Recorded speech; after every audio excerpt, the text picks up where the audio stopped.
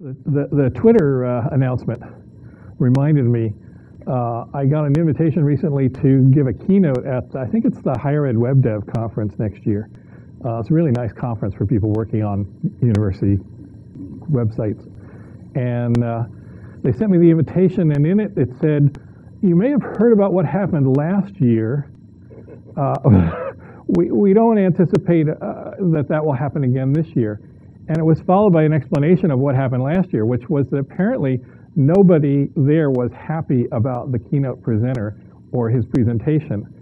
And as a result, there were about 75 out of the 400 people who were in the room were tweeting about the presentation during the presentation, sort of nonstop, and not in a positive light. And in fact, they sent me a link to an archive of all the tweets from this keynote. It's made interesting reading. And it also introduced me to two terms which I don't know if they originated there, and then maybe somebody can tell me. One was harsh tagging, and the other was tweckling, which is like a version of heckling. So now anytime somebody says, "Oh, people may be tweeting while you're talking," it's kind of anyway. But you're welcome to say whatever you want. This subject tonight. Oh, look, a refrigerator. No, see, somebody got the reference. Okay, somebody's paying attention during the Chi bits. I hold in my hand almost 2 copies of my new book. This one I printed out on my duplex printer at home and trimmed by hand and glued by, it's a hand-bound copy of my book, and which you can see if you leaf through it because some of the pages are not aligned quite right. And this one arrived in the mail today, so this is the first one I've actually seen. They're not going to be in stores for another 2 weeks, hopefully, because the files that need to be on the website and the website itself aren't built yet. But I was going to pass these 2 around in case you want to leaf through it while you're. So you're the first people to actually get their hands on them. People who work for PeachBit, I guess, to get their hands on one. So,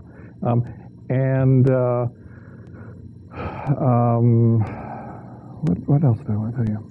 Well, anyway, we'll just dive in. So I'm sort of assuming that everybody here, A, knows what a usability test is, B, knows what a discount usability test is, and C, probably could make a good guess as to what I mean by a do-it-yourself usability test, which is even lower rent than a discount usability test. And it's sort of what I've been preaching for years now, and there were chapters in the first book about it. And this book is basically a how-to version of the chapters that were in the first book. So my intent here was real clear, was I think everybody who's working on anything should be doing their own usability testing in some form or another. And people don't seem to get that, and they think that it's got to be somehow complicated. And so the whole point of this was to say there's nothing to this, and so you should be doing some of it no matter what it is that you do, more or less. Part of what I was going to do kind of quickly, part of tonight, was give you a little look at the process of how this book got put together. Don't laugh. Elizabeth Bale, who I won't make stand up because she's like me, she's basically a shy person who's worked with me for the last couple of years, had a big hand in getting this to happen. So she knows what I'm talking about here, and you will too shortly. But like sausage and legislation, the process of me writing a book is not something you really want to see. So this is the cover, and that didn't really mean to go forward. But and here's the table of contents. I'll just leaf through it kind of quickly. Cause are you doing that or am I? I'm doing it.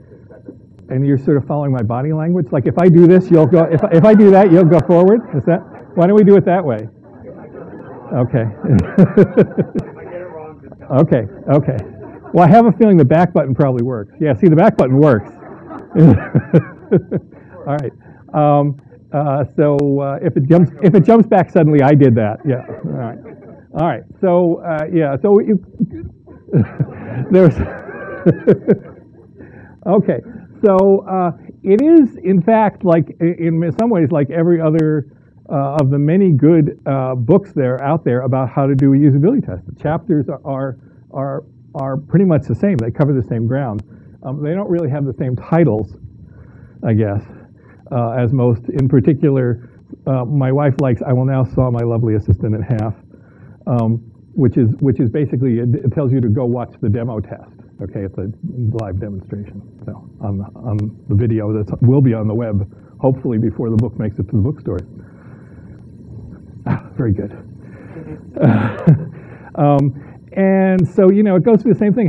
What do you test, and how do you find people to be test participants, and how do you make up tasks for them? And mind reading made easy is the facilitating part, which we'll talk about a little bit, and make it a spectator sport. Now I'm going to talk about a bunch of these, and then the second half of the book. It's not really the second half. It's the second third, or the third, is about fixing problems. Because part of what I realized in trying to figure out what to write and in teaching this as a workshop for years now is that there's not that much trick to finding usability problems. Usability problems kind of whack you over the head. If you just have somebody use the thing, within 15 minutes, you're going to have more usability problems than you can fix. And that's part of the problem is you are going to have more usability problems than you can fix. So part of the trick is getting people to kind of contain their focus and focus on the most important ones. So I wanted to have a fair amount in this book about fixing the problems, not just finding them. Because I find that that's, I will often see people do usability tests and they'll clearly uncover and agree on what the worst problems are. And then I'll go back 6 months later and look at their site and those problems are still there. A lot of other problems got fixed, but the worst problems are still there for a variety of reasons. Okay, and then this was sort of stuff beyond the book, stuff you can do once you've been doing your own do-it-yourself testing. So teleportation is remote testing, and sorry, I need broader gestures. People always say, when I tell people, I'm writing, told them I was writing a new book, people would always say, I'm looking forward to reading it, and I would always say, I am too. And not really facetiously, it's like, because I knew from writing the first book that until I was finished with the second book, I would have no idea really what it was going to be. I would have a lot of ideas. That's not true. I'd have a lot of ideas what it was going to be, but I would not really know what the whole gist of it was until it was done. And I haven't read it yet. I haven't gotten enough distance from it to read it, so it's going to come as a surprise to me. That was a little fast. All right, brief look at my writing process, in quotes.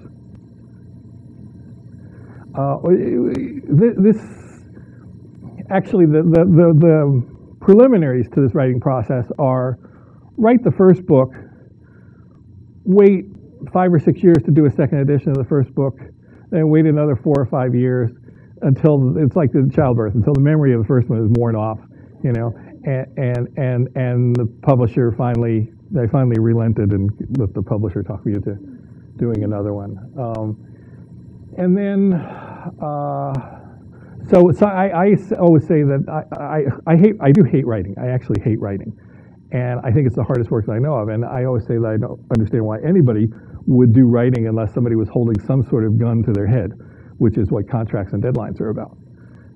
So I finally signed a contract, then start collecting all these years of notes I have lying around. I love making notes in the margins of articles, and I'll actually do great diagrams, like diagrams I want to put in a book in the margins of articles, and then I'll lose the copy of the article. So I try and collect all of those.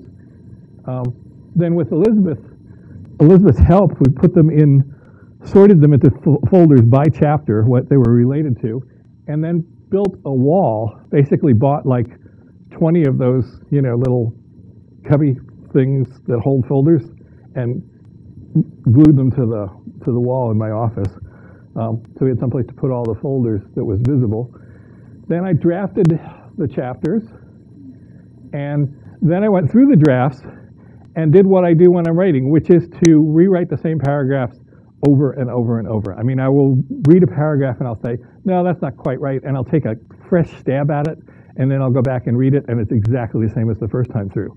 This is what this is what I do. So I end up with drafts that have like 5, 6, 7 versions of the same thing, after each other. So a lot of the process of getting it to yeah, sorry. Then comes then comes the hours and hours of watching Law and Order reruns. Okay, because it's time to get down to work. The same. This is kind of simultaneous with the Law and Order reruns, is waiting for panic to set in. And then once panic has reached a sufficient threshold, you go back through the manuscript. I go back through the manuscript and start throwing things overboard. Okay. Part of it consists of throwing out the 6 or 7 versions, identical versions of the same paragraph. Part of it consists of throwing out things that I know I'm just not going to be able to figure out how to do them right. They're cherished ideas. I really like the idea of having this part in the book or explaining this point, but I've been thinking about it for months and years and haven't come up with a good way to explain it, so I have to throw it overboard. The hard part is, in the throwing overboard process, that there are always things that I cling to desperately. There are always paragraphs, or usually they're series of like 3 paragraphs that work together and that work rhetorically and that make the point really well. But the problem is that they will never fit in with anything else. Like where they have to go in the book, there's no way to tie those 3 paragraphs in with what has to come before them and what has to come after them. But they're so nice, I can't stand getting rid of them. So then I'll usually, since that's not working, I'll outline the chapter again, like within the chapter, at the beginning or the end of the chapter. I'll create a new outline of the chapter so I can think it through.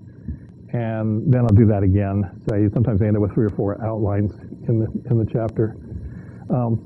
That looks familiar. Yeah, then you really get into throwing things overboard. And then you get outside help. So my friend Barbara Flanagan, who's a copy editor for Houghton Mifflin, who can, like I'll just sit there and I'll read a paragraph aloud, and by the time I've finished reading it aloud, I know what Barbara thinks I should throw out, and I'll say, yeah, this sentence doesn't work very well, and she'll just go like that, and I'll throw it out. But it's not something I could do by myself. And Elizabeth just did, all kinds of things, too numerous to mention in terms of making stuff work, and keep throwing things overboard. So the result of all this is that the book started out, it was supposed to be 212 pages, the same as Don't Make Me Think, which I thought, I was happy with how short Don't Make Me Think was, 212. I was aiming for 200 pages, and I came at 212, which is okay, because they have to, from publishing, they have to be done in signatures. So it was either 212 or 192, basically, or 212 with a whole bunch of blank pages, whatever. But I ended up throwing a bunch of things overboard, like this, for instance. This was going to be a comic book version of the demo test that will be available online. So this is sort of a transcript of this demo video that you watch to see how I suggest you do a usability test, but in comic book form. And these were just rough ideas for how to do it, because the test wasn't done. So this was kind of what it would look like. And it would end up being 20 pages long, okay? But about a month before the book was actually finally done, it seemed like it was running long. And that was also going to be a bunch of work. So I just said, I'm honestly the only one who really likes that idea. Like all the reviewers looked at the idea and said, oh, this seems nice. But I was really the only one who thought it was a great idea. So it threw that overboard. So there went 20 pages. One thing that actually helped me keep the book short in a good way was that every chapter has an FAQ at the end, which turns out I highly recommend it. It's a great, you can dump anything in the FAQ, and you don't have to figure out how to fit it rhetorically into the body of the chapter. No, this is like gold. This is comedy gold, Jerry. This is great. So anyway, so what happened was the book was supposed to come in at 212. It didn't even make 192. It actually ended up at 168. So as you can see, the people who are passing it around, it's a skinny little book, which I'm actually happy with, because I think it's what I wanted to have in there. The other good news is that because it was 168, they lowered the price from $40 to $35. $40 is way too much to begin with anyway. I didn't know that they raised the first book to $40, and they didn't tell me. And I contacted them and said, the price is wrong on Amazon. And whoever I talked to said, oh, okay, we'll get it fixed. And it actually changed on Amazon for about a week. Then it went back. It turned out they had actually raised the price without telling me. So public authors don't really have anything to do with that very much. So what I wanted to talk about tonight a little bit was kind of what's different, I think, in the book, or what changed in my thinking in the book. And I realized that most of that's captured in what we ended up, Elizabeth and I spent, we spent a whole day, maybe a day and a half, right, with the thesaurus and dictionary, trying to figure out what to call these things. They were, for a while, they were, they were affirmations, right? And in fact, I even considered having a picture of, what's his name? My favorite politician, Stuart Smalley, in the book. And that ended up not seeming right. So we ended up settling on maxims. And these are really kind of the things that I think are most important for anybody who's doing their own usability testing to know, to keep in mind, and to do. And they're also things that, in my experience, people seem to forget, or they lose track of, or they're not quite convinced of. So they're kind of things I wanted to really make a strong case for. So, for instance, it's kind of like the thing where you're at an auction and you make some little gesture and you bid on something. I have to be really careful what I do. A morning a month, that's all we ask. This is basically, I've been saying for a couple of years now, in the workshops in particular, is that I think it's very important that people set something like a morning a month. A morning a month, I think, is a really good way to routinize this, and making it a routine thing is really good. Doing it once a month will actually generate enough usability issues that will keep you busy for a month fixing them. Okay. It also means, one reason why I like to compress it to a morning, it can be an evening if you can't, depending on what you have to do to get your participants in, but half a day.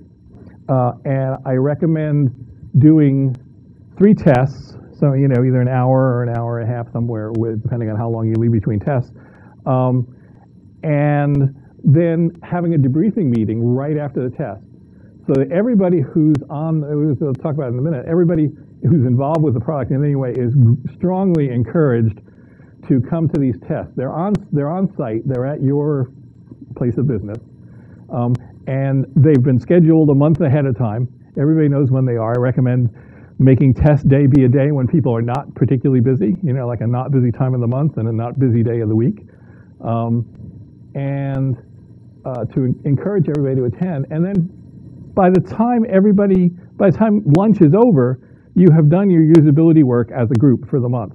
Okay, you've gathered a lot of great input about what's not working in what you've been building lately, and you have met and decided what of that is most important for you to fix as a group. So you make a commitment out of the debriefing meeting that you're going to fix these things before the next month of testing. Okay. Start earlier than you think makes sense. I think anybody who's been involved in any kind of testing or user experience work knows that this is just true. It's never too early to start testing.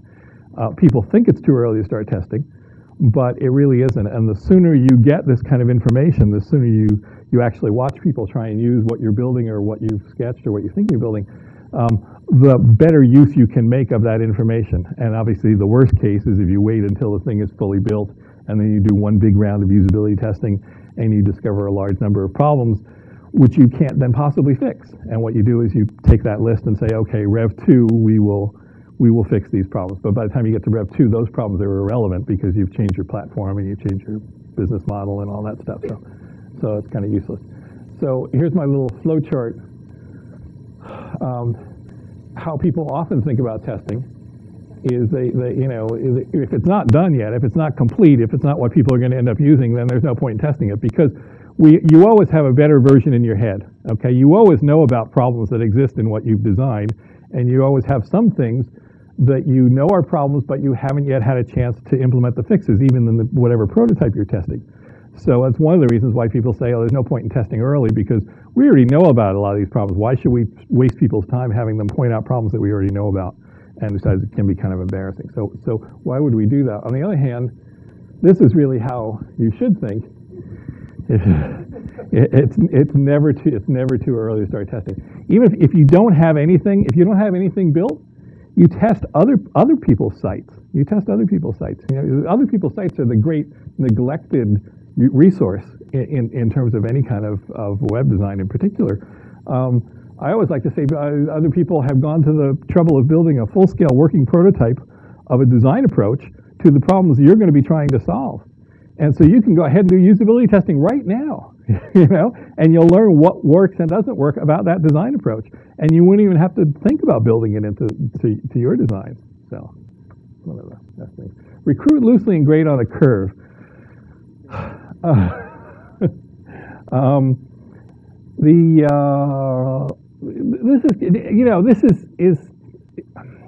I'm tempted to say it's not all that true. It's not as true as it was to me years ago. What it's a counteractive to is the idea that you have to recruit people who are specifically from your target audience, and that's the only kind of testing that's valuable. Okay.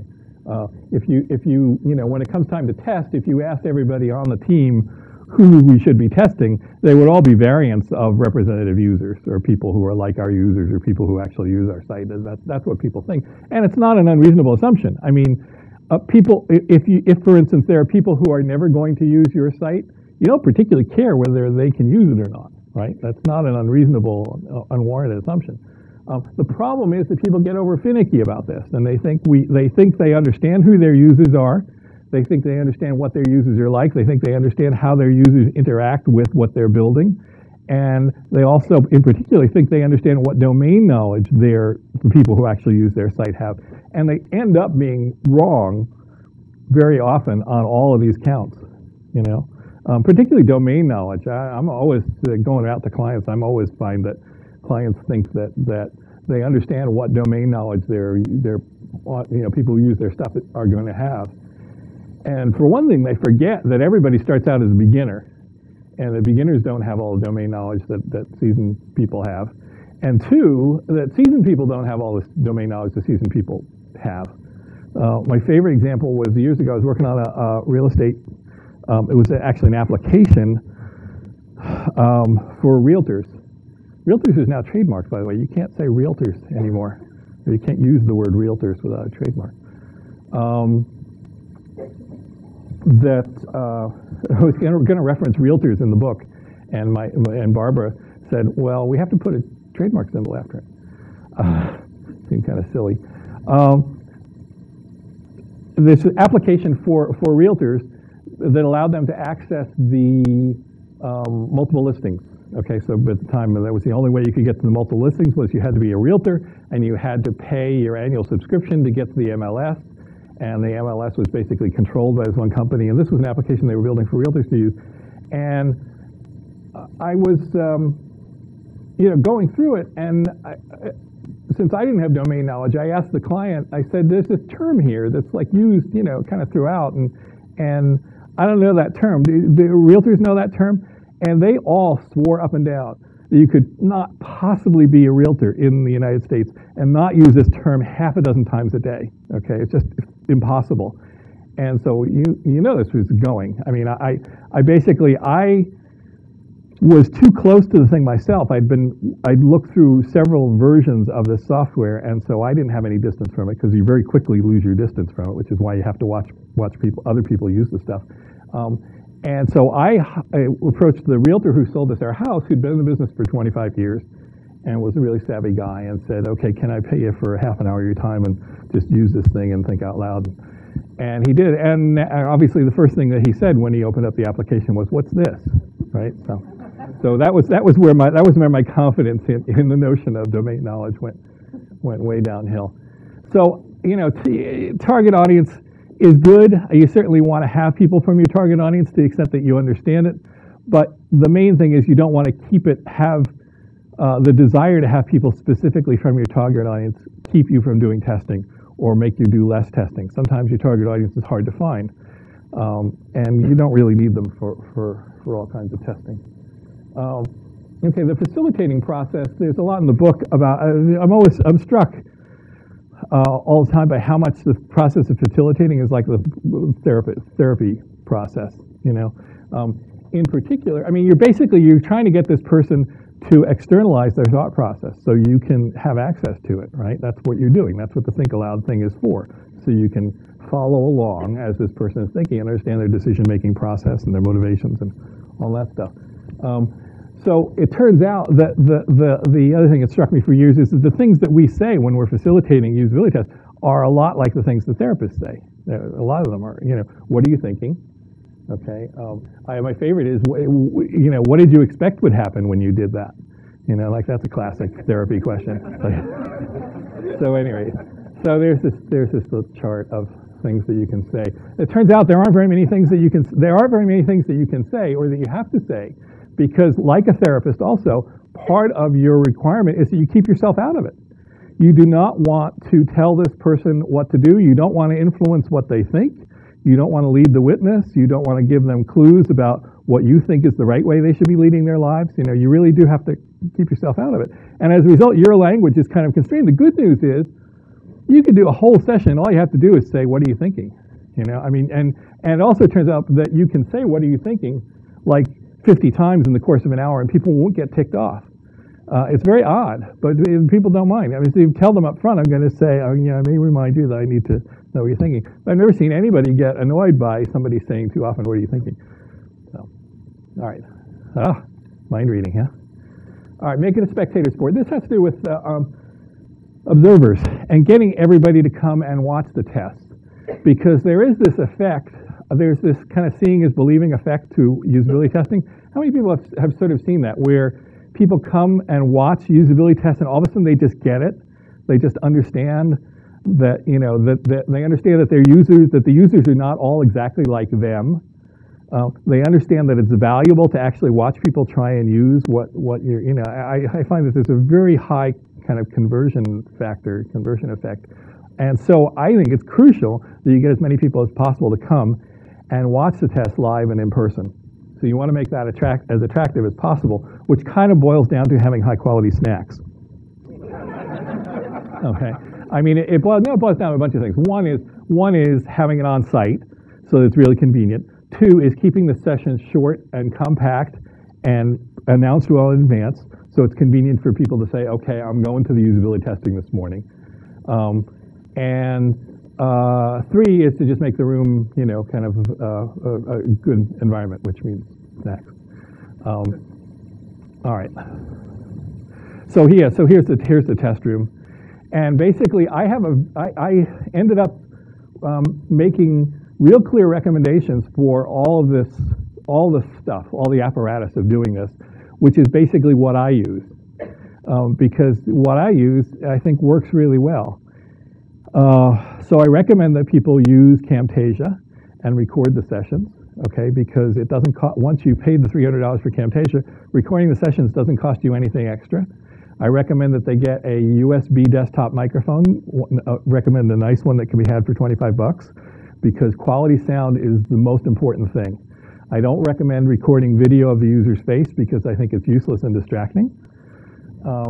I recommend that they connect the test room with the observation room by using a screen sharing service, and the one that I recommend highly is GoToMeeting. GoToMeeting does cost $49 a month, or your annual subscription is less, but it works really, really well. And when you move on to doing remote testing, it works really, really well.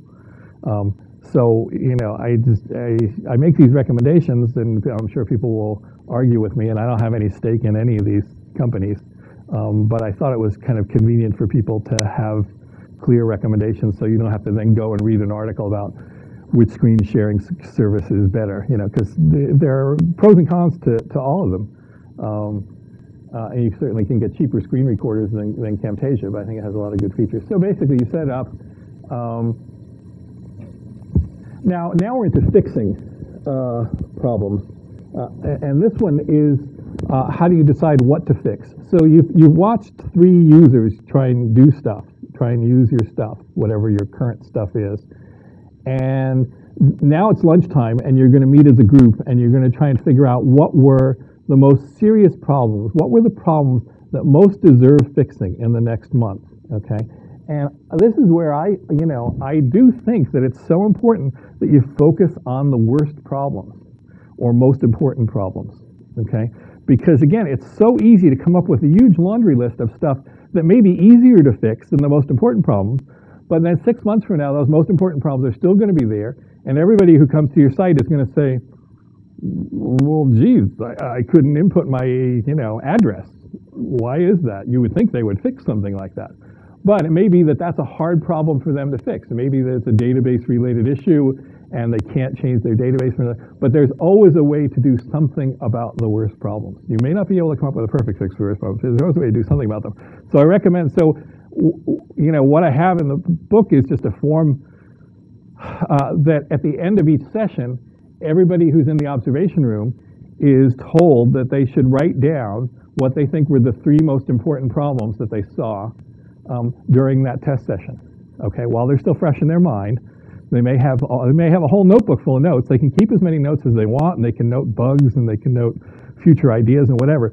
But at the end of the meeting, the outcome of the observation session is that they come away with a list of what to them struck them as the 3 most important problems, and that's what they're going to take into the debriefing session.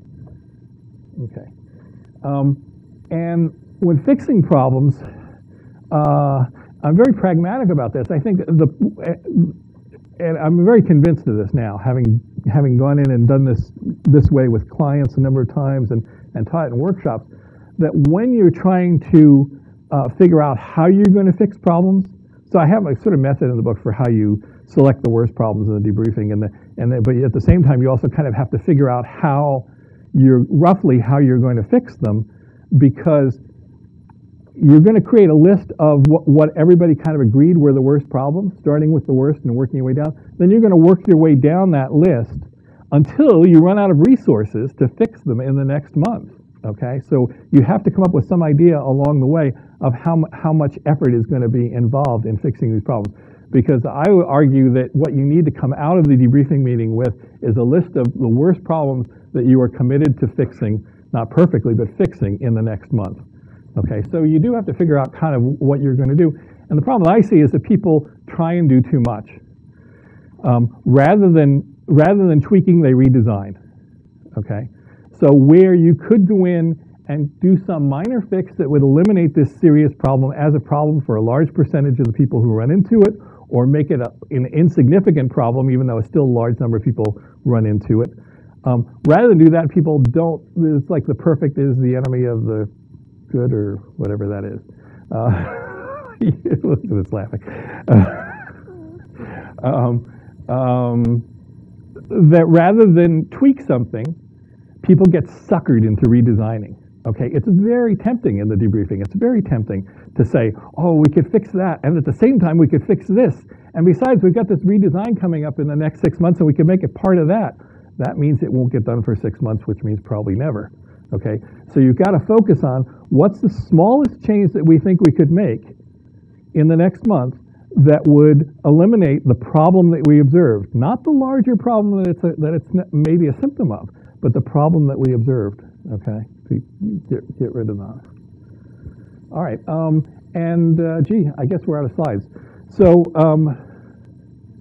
I'll give you an email address anyway. Now we're into the audience participation portion of our program.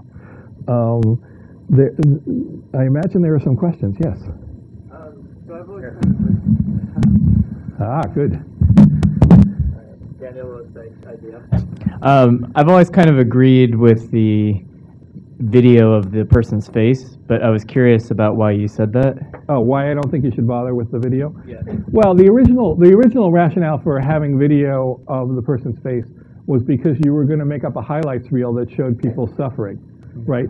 So you could show that highlights reel to the person who signed the checks for user experience work, so they would pay for more user experience work because it would convince them that the product really was making people miserable, right? That was the purpose. The problem is, I mean, back then, that meant you had to do this in a lab where there were video cameras and a mixer. Somebody had to go in and edit analog videotape. And so it didn't happen very often. I mean, it would happen sometimes. It didn't happen very often.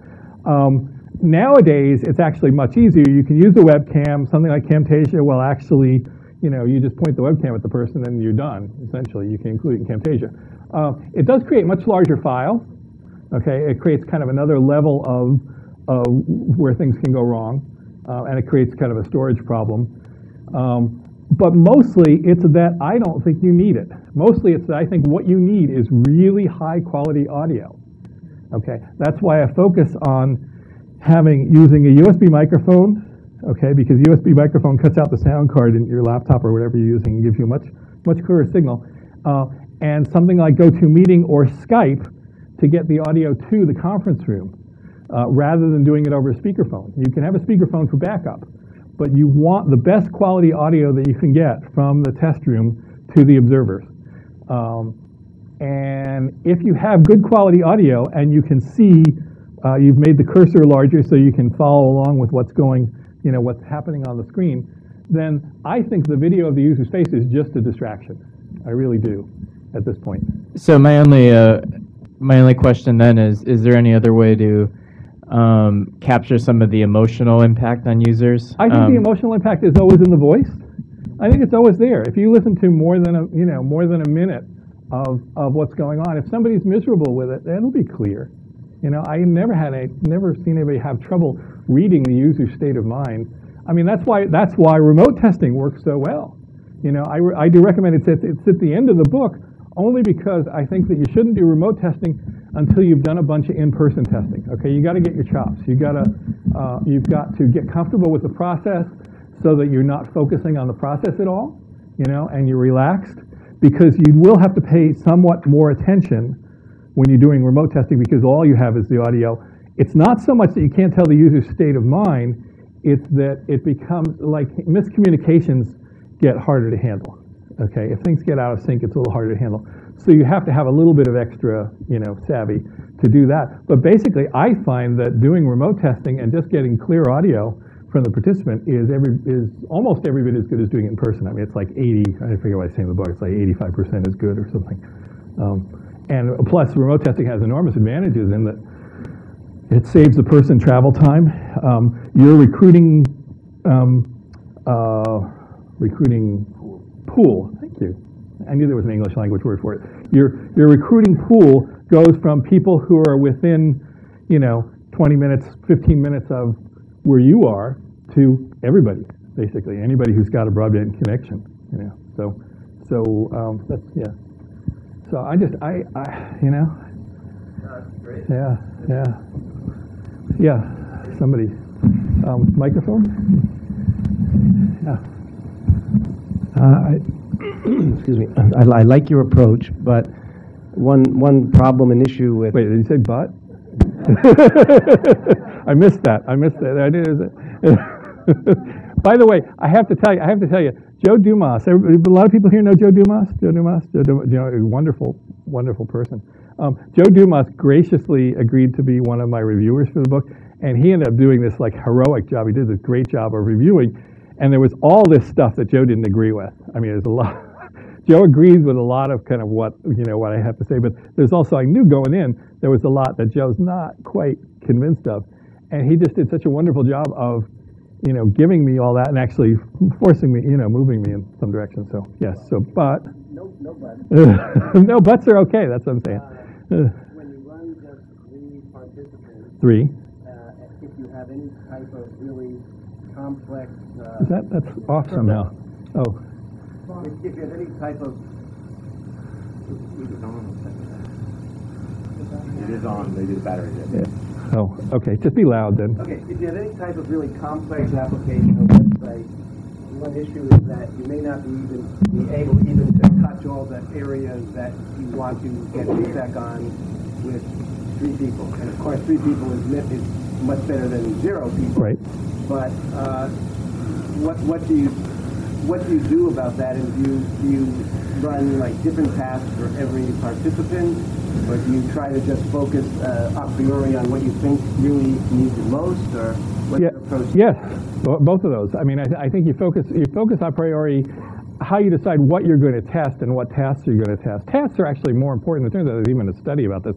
that the number of tasks that you test and the kind of tasks you test are actually more significant in terms of encountering serious problems than the number of participants that you test. So it's actually a nice study about that. But so you're going to focus on, so you're saying you've got a fairly big landscape. You got Yahoo Mail, right? It's kind of the classic case. There's a lot of bells and whistles and moving parts and nooks and crannies, as opposed to a simple website where there's, like page templates and a couple of interfaces and not that much. But if you've got this big thing, then you've either got to focus very judiciously on what tasks you're going to test, so that you're taking the ones that are most critical for you, that people succeed at first, right? And get those worked out. And you also probably have to do more rounds of testing. I would recommend doing more rounds of testing. Test twice a month, with 3 people, as opposed to testing once a month with 8 people. For a number of reasons. One is that I want everybody to come and observe, and I want everybody to then debrief as a group, right? Including stakeholders, including management, including writers, editors, somebody from tech support. You want to get as many people involved in that process of watching and debriefing as possible, as opposed to a small number of people do it, and then they write a report that supposedly communicates all this to everybody else.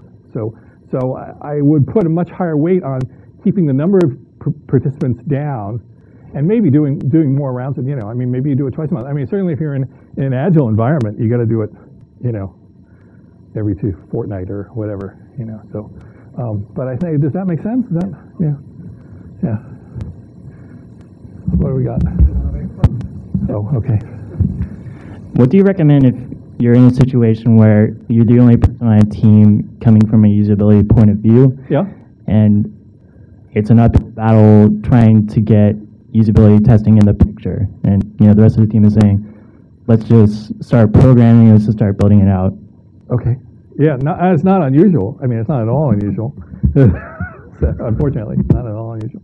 But my only real answer for that is to do some and get people to come and watch that. I think that's the only thing that convinces people that this stuff is valuable, I think, is watching some of it. So even if you do it as a skunkworks thing, it may be often the best thing to do actually is to, say this, next Thursday or 2 weeks from Thursday or whatever, we're actually going to be doing usability testing of our competitors' sites. Okay, everybody can get behind that, because there's no risk for them in it. Their work is not going to be subject to any kind of criticism or whatever. And people are always kind of curious about, what everybody else is doing, especially you get marketing people and management interested that way. So it's kind of the only bootstrapping thing that I know of, which is to basically just do one and hope that people get enthused about it. I don't know if that'll work in your context. Do it and keep it a really low rent thing, so that the cost to people of attending or dropping by and watching some is really small. It just means going down to the conference room. You could do 2 people two users the first time. That's yeah. Okay, I think we can do 1 or 2 more questions. Okay, and I'm not going anywhere, so yeah. In the debriefing lunch, thanks. In the debriefing lunch, you said you come away with that with the fixes. So are you including are you asking the users how to fix things? Because that's no. Okay. Be afraid. Be very afraid. No. Yeah, you won't come out of the, first, let me clarify, you won't come out of the debriefing lunch with a complete idea of how everything's going to get fixed. In some cases it may just be Bob's going to do it. Bob's going to come up with a really bright idea, and we figure Bob has agreed that he can probably do that in, with 2 days of his time, okay? And he only needs these 2 people to help him, and he needs this amount of their time. So that may be as close as he can come to a spec. For some things the answer will be obvious. There's some things we just change the name of the damn thing, right? The menu's got the wrong name, so we change the name. And even though that may be a very significant problem, it may only take 3 minutes to change, because hopefully everybody in the room can agree on it. But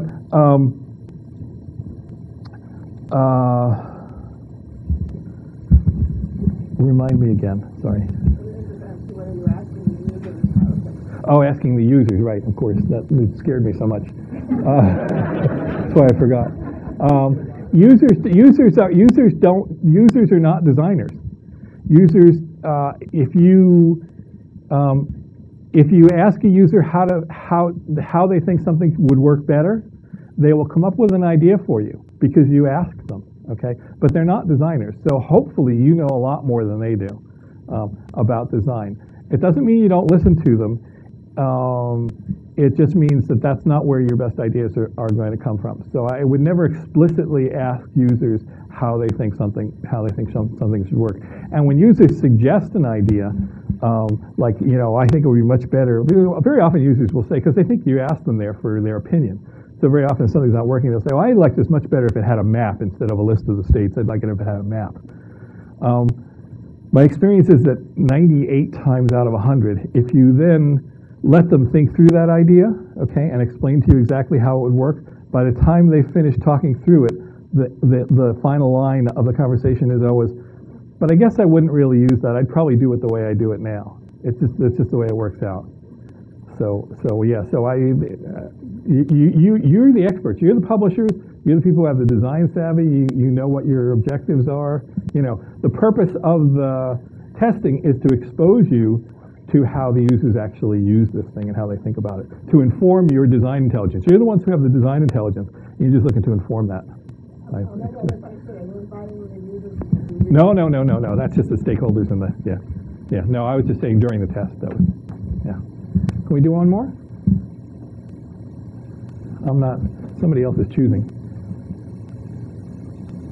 You're choosing. No, you're choosing. I haven't chosen anybody. People were just handing somebody the microphone all the time. All right. Whoever's closest to that. I don't know. And so, I've got two of the old book. I don't have any of the new book. I need to get the new book back, by the way. I have two of the old book to give away. I know everybody already has them. You can give them away. Who's got like birthday closest to today? You think? What? Can name a birth date? December 11th. Yeah, closer. Anybody closer than the 11th? Sorry? Today.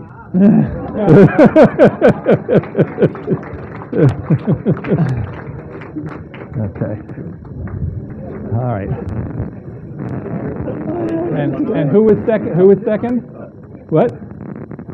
7? We got a 7 and a 9. Here, I'll rip it in half. Who needs one? We have any other 7s and 9s? No? All right. You guys can decide between you. You can split. Oh, no, I insist. Okay. All right. Last question, I guess. I have one question, Steve. Yeah. It's a philosophical question, and I'm just curious with your experience that you've had with usability testing. And I'm holding up a cell phone here. It's probably one of the worst design things I've ever seen in my life. There's just hundreds of things on these buttons, and I just see everybody on the train every day frustrated out of their mind using these things. How can we stop the people that are from building this kind of crap? And it's just all over. Last night I tried to program a home house heating thermostat thing. I almost punched it right through the wall. Oh yeah, I love those. They're horrible stuff. Yeah, I made sure this time that I got one that I could take off the wall so I could sit in front of the TV for an hour and program it. Right? It's like, can we take another question? I don't know. Honestly, I think they're gonna keep building them that way as long as people keep buying them that way. That's the way it works. I mean, it is the featureitis problem. If something, I'm subject to it. If something is in the problem is you can't actually use the thing. There are things, complicated consumer devices like a cell phone. You can't actually use it until you've bought it, right? You have to use it for a day or two before you realize how dreadful it is. Okay, and so basically you are enticed by the shiny things. It's got, I love, you read about these features and that's very enticing. So I don't know if there's a fix for that one other than my related pet peeve on that is that Consumer Reports does a great job of rating everything except usability, and so people are rewarded for the wrong things. Yeah, see, I actually rely on Amazon reviews very heavily in my life. I rely on several things. I rely on Google.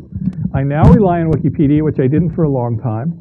and I rely on Amazon reviews. And those are the things that work for me on the internet. Okay, and they actually have significant productivity increases that nearly offset the losses that the other things cause. Yeah. So we all sit there and complain about these things that are hard to use, but there's a 30-day trial period. Raise your hand honestly. How many people have actually returned a phone in 30 days? So we got to do more of that and say it's not usable for action to happen. Right. Well, no, you got to pay attention. Days, but do your homework. I think the problem is then once you've got it in your hands, you're kind of at a loss to figure out how you would figure out which one is better. You feel bad about it, but anyway. All right. All right. Well, I'm going to be sticking around and happy to talk to everybody. Yes. So Steve will be around. He can answer some more questions. Thank I'd you like all for coming out. Lead a round of applause to thank our speaker, Steve Krug, and we have a little thank you. going away gift. It's It's the home game of BostonCHI. Thank you. Thanks, Steve.